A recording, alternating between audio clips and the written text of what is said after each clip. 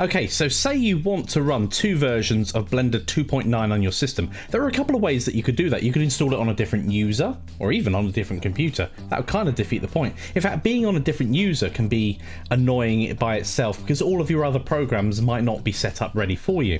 But if you try and install 2 copies of Blender 2.9, it's not going to work because they both reach into the same app data folder.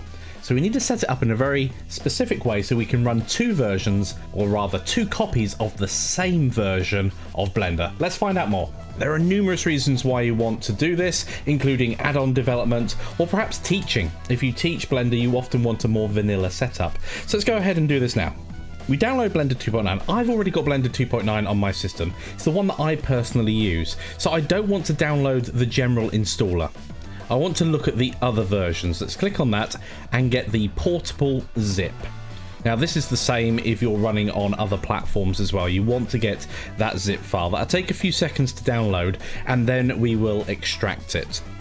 Now one of the things that will catch you out, if we go ahead and run, so Windows key and R, search for app data, it will open up your app data folder.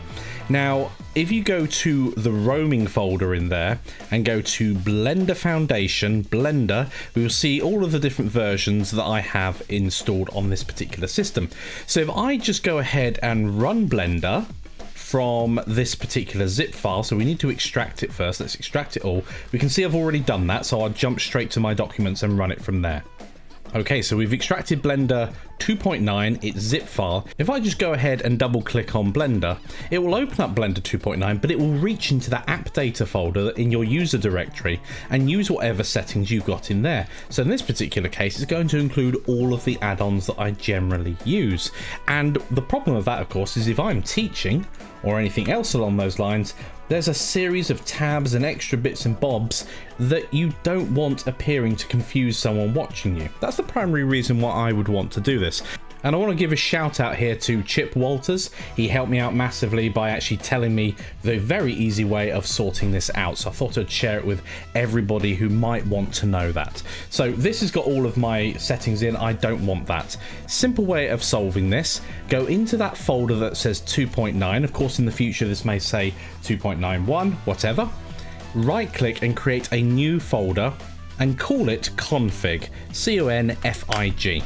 When we do that, if we go up a level again and rerun Blender, this time it will look at that config file. We can see straight away the interface is the wrong scaling, so we know immediately we now have a blank Blender file to work with. And of course then you can go in. The first thing I always do is turn up this. I'm going to set it stupidly high for the moment so that everybody can see what's going on. So there we go, multiple copies of the same version of Blender. That's how you do it. See you later.